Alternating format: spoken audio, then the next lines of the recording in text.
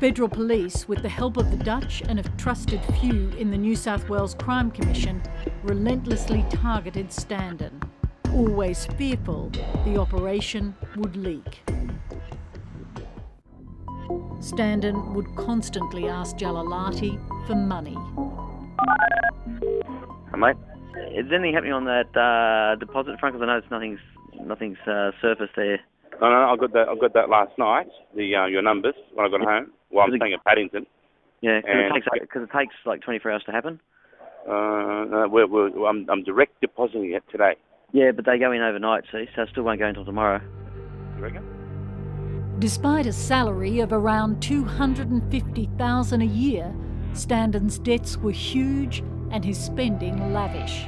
Standen later claimed he made money gambling on horses, but investigators found evidence he was getting money from Kinch through Jalalaty when they intercepted his computer at the Crime Commission and discovered a rich email exchange. In September 2007, Federal Police caught Standen and Jalalaty in a muffled conversation.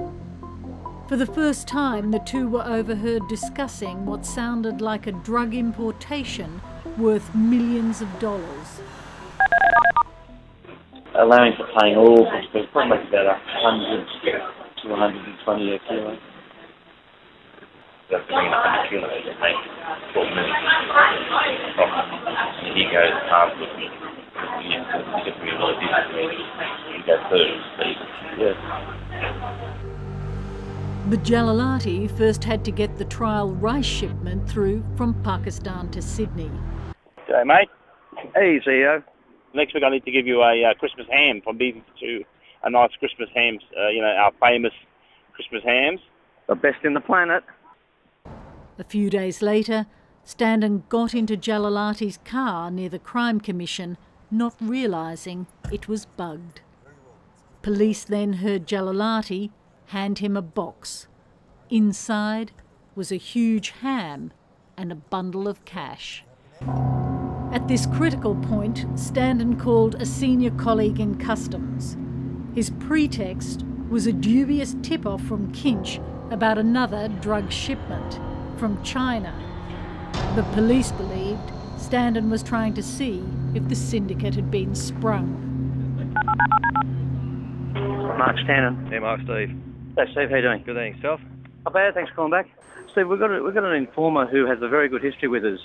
He lives in Europe. Yeah. All he knows is that it's crystalline DMA and it's in a consignment of bath salts from China. In the underground car park of Sydney's elite crime-fighting agency, a police tape recorder is switched on and a brilliant law enforcement career killed off. Mark Standen. Mark, I want you to listen to me very carefully, okay? We're here to arrest you for conspiring to import into Australia a commercial quantity of border control precursors.